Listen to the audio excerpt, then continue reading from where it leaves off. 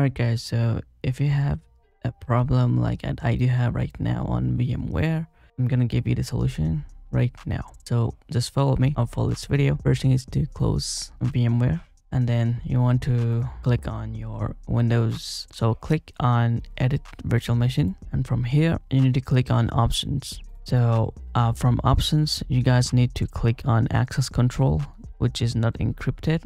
We need to encrypt this. You can set any password and encrypt it. So go back to the hardware. This time you need to click on Add, and you can see here we have a trusted platform module, which is TPM. Basically you need to add trusted platform, so click on Finish. Now once you have the trusted platform over here, you need to click on OK, and then try to power on this virtual machine one again. Now let's try to install Windows 11. Clicking on Next and install now. Now it's working perfectly fine. You can see that. So let me click on Next. As you guys can see that this is working perfectly fine.